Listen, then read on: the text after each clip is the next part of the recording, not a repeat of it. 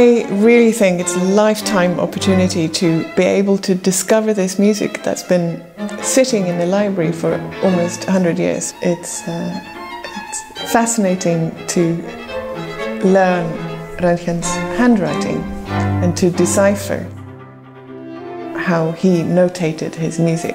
And since it's not in print, it's quite difficult at times. We've had them all copied and we're working from the manuscript, which is a great experience because we're not very used to that anymore. And we're learning them all and discovering them all and putting them all on disc.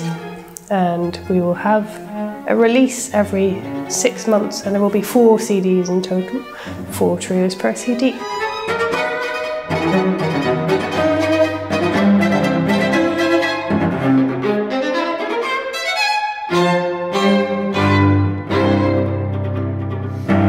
Röntgen's house in Bilthoven is named Gaudeamus, which means let's enjoy life. And I think this is quite symbolic of Röntgen's music, which is passionate, exuberant and full of life.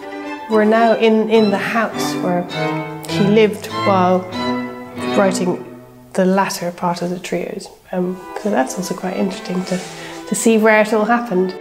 It was fantastic to see the old photos from the 1920s and 30s of Röntgen's family and his grandsons and his meeting with Pablo Casals.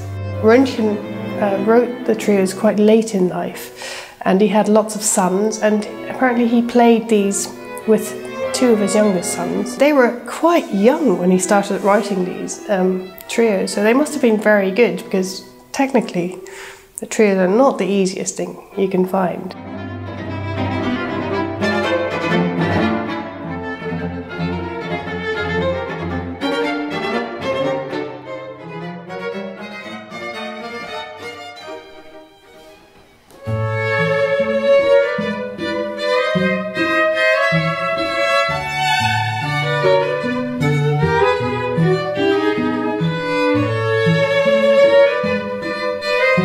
He's not trying to be avant-garde in any way. He experiments a lot with different time, often there's quite quirky time signatures, like 5 in a bow. He somehow manages to do that in a way that it has a swing.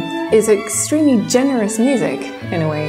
It's very imaginative, and he pushes the boundaries actually quite a lot.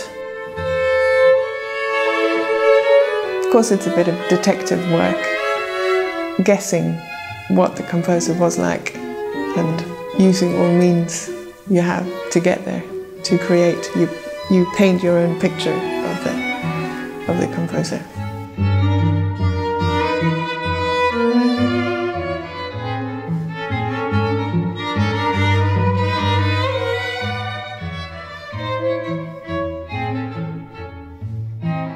Thanks to the Cashers Prize, we are able to do this project. We are very grateful to them for this financial support.